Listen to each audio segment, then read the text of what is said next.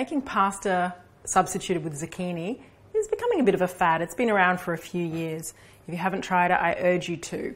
Even if you've got family members who are reluctant to go grain-free, this is a simple way to substitute some vegetables for a wheat-based product.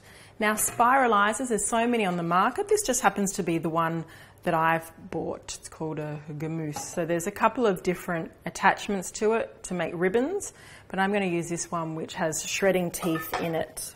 So all I need to do is find a little piece that's kind of the same length. Actually, this would be a better way to measure. Cut that off. And this is how I'm going to make my pasta.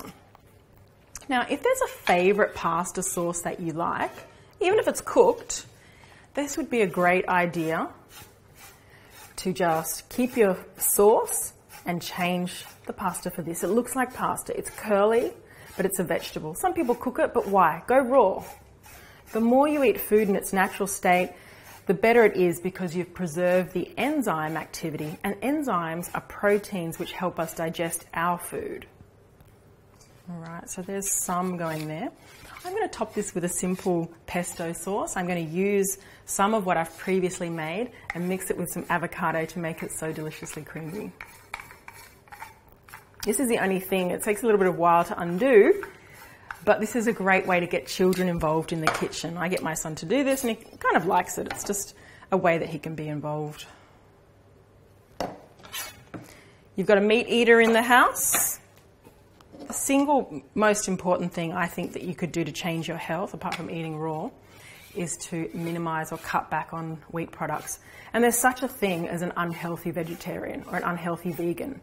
Think about it, if they're eating donuts. If they're eating donuts, they're not going to have good health.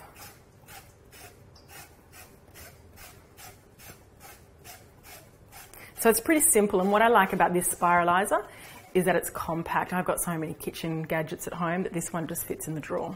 All right, let's just leave that aside for the moment. If you wanted to soften it, you could sprinkle, actually I might even do that, you could sprinkle a little bit of oil on top and leave that with some salt, and it's like marinating it. So it's going to become a little bit more tender, a bit more al dente. For now, I'm going to blend some of this pesto with an avocado. Now, the way that I've been taught to take the seed out is to go like this, but someone told me something new, and that was to poke a knife through here and see if the seed pops out that way. I've never done this before, so no, it's not really working. Maybe it was a fork. Okay, it's not working. Let's just do it this way. Wow, that one didn't want to give up his home. So apparently you can soak an avocado and it will sprout and then you can grow a tree from it. I love all this. We've grown celery stalks from getting the base of the celery and sprouting it on the bench. In fact, any kind of sprout is really easy to make. There's no point buying them at the shop, and they have a limited shelf life. When you put them in a jar, keep them in the sunlight and keep them moist and washed, and then you've got sprouts. That might be another tutorial. And let's blend this up.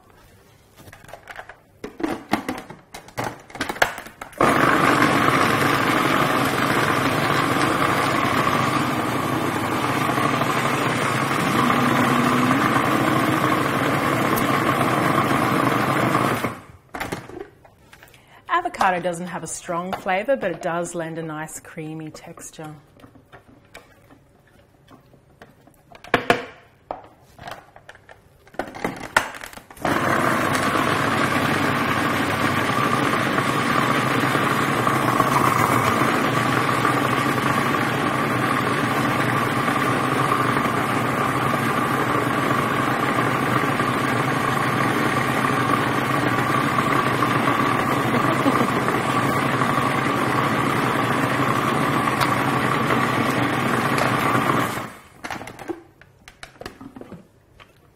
Have a little taste.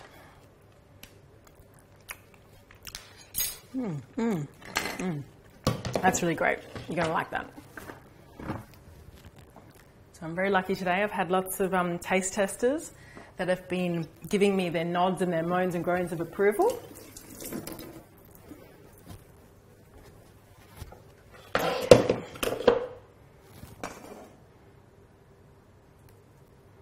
I don't recommend that you wipe your fingers on the blade, but if you do it, be careful. Okay, so I'm just going to put this on my pasta. This is like a single serve.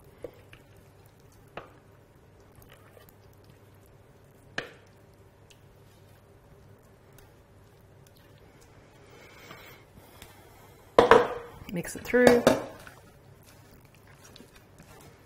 Now I've served this before with smoked salmon. So I often get asked, well, what if no one in my family wants to eat as I eat? They don't believe my principles. That's fine. The best way is to lead by example. You don't need to make separate meals. You could make this up for yourself and then maybe get some smoked salmon flakes and put chunks of that on top. And that way you can appeal to the people in your house that have different nutritional requirements to you. All right, so that's it. I'm going to put that in a bowl. I've ended up putting about 1.5 zucchinis in there. I'm going to plate that up now. This is a pretty generous portion, but when you're only eating vegetables, eat more. So a common mistake people make when they first come to this way of eating is they don't eat enough and they feel hungry. It's actually pretty low in calories. So just put more in your bowl. Eat till you're satisfied. I'm going to top this with some beautiful vine-ripened tomatoes.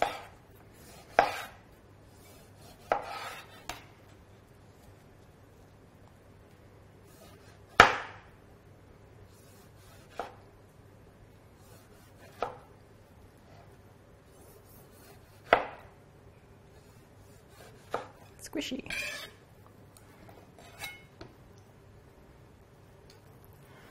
And put some in underneath.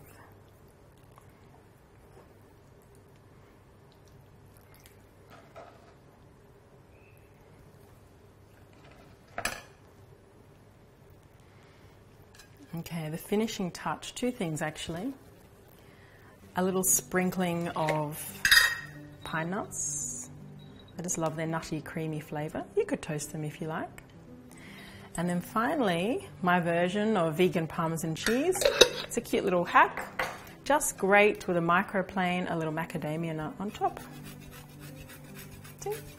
We eat with our eyes, so if you recreate these comfort foods to look as authentic as possible, it helps contribute to that feeling of satisfaction. Get a little bit of height. Learned that from Jamie Oliver. Get the height.